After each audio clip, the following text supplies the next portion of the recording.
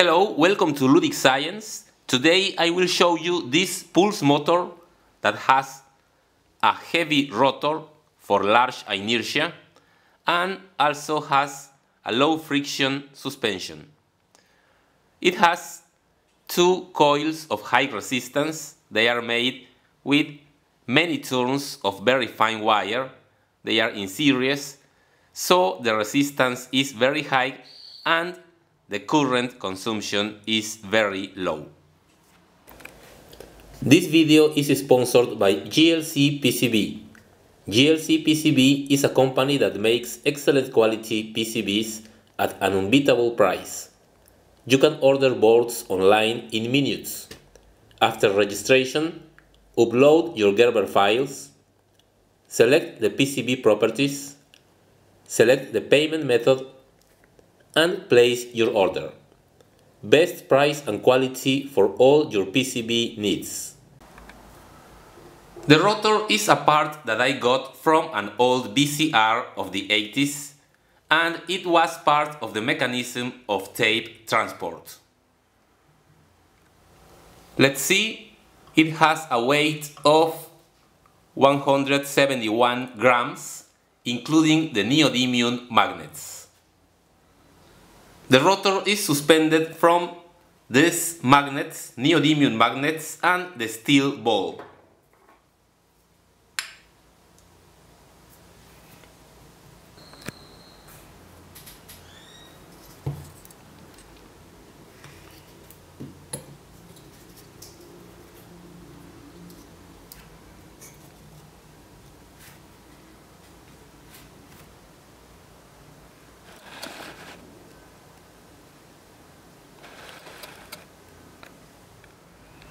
Since the steel ball is round and the tip of the axis of the rotor is also rounded, the contact area is very small and the friction is minimal.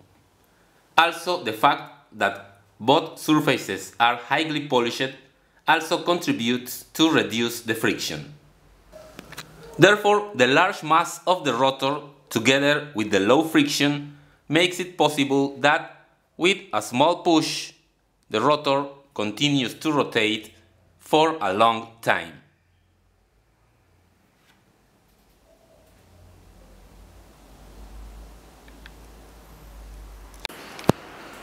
Both coils are in series and there is a magnetic switch here, so when the rotor is in this position, the magnetic switch closes the circuit and energizes the coils, and the coils attract the magnets and give a kick to the rotor. In this position, when the magnet away from the reed switch, the circuit is now open, but the inertia of the rotor makes it to continue to rotate until again the magnetic switch closes the circuit. So every half revolution, the rotor receives a kick from the two coils. Each coil has around 5,000 turns of magnet wire size 42. Let's now see it working. I'm going to apply 8 volts.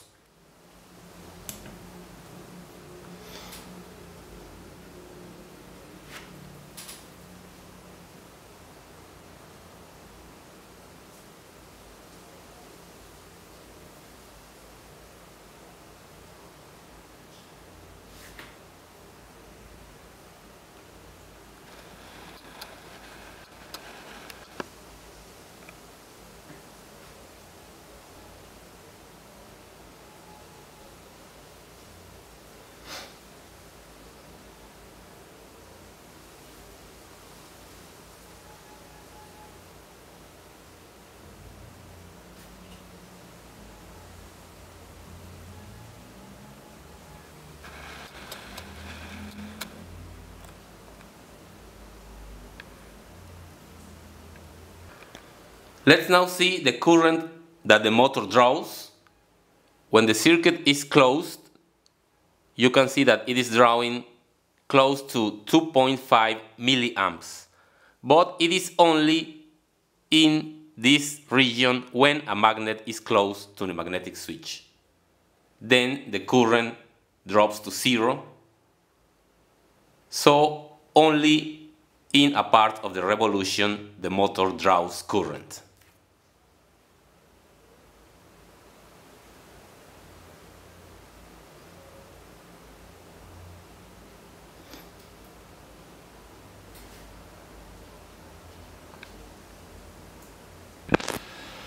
The motor can work with only 1 volt, and at this voltage it draws only 30 milliamps. Of course, it moves very slowly.